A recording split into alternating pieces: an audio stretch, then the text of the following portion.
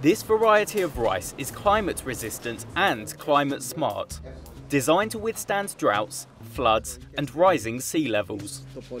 Scientists at the International Rice Research Institute are testing the experimental plant in these flooded rice paddies in the Philippines. They hope a crop that could withstand the impact of extreme weather will help curb the effects of climate change on agriculture. In Los Banos, south of capital Manila, farmers are planting experimental flood-resistant rice.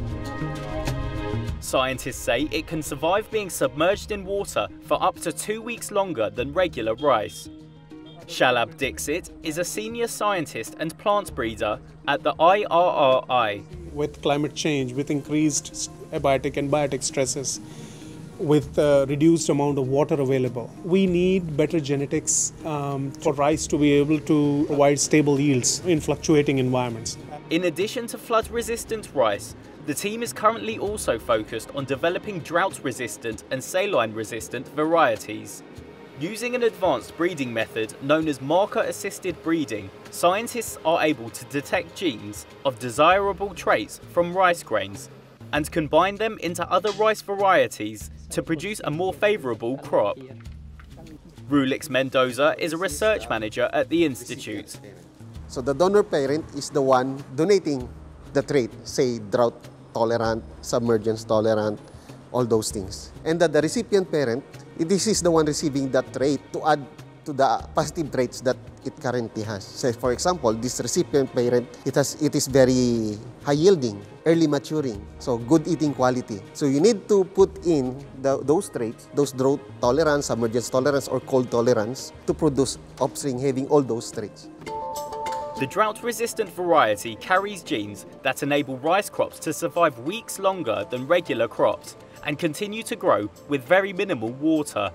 It's now being planted by farmers in India, Nepal and the Philippines. Alex Abortes, a farmer in the northern province of Bulacan known for its droughts, says the climate-resistant rice will definitely improve yields for him. Kasi maganda nga yun, may pag-asa kahit walang patubig. Mayroon kang inaasa na kahit kaunting bagay hamog-hamog lang matuloy-tuloy ang buhay niya. Ay sa talaga, napakahirap ang rito, minsan gaya dyan, hindi namin nagawa sa kabila. Sayang nga, hindi nataniman dahil walang tubig. The Southeast Asian rice-producing country is usually hit by an average of 20 tropical storms every year. In 2022, a total of 37.6 million Philippine pesos, more than $670,000 worth of agricultural damages were caused by floods. That's according to the Philippine Department of Agriculture.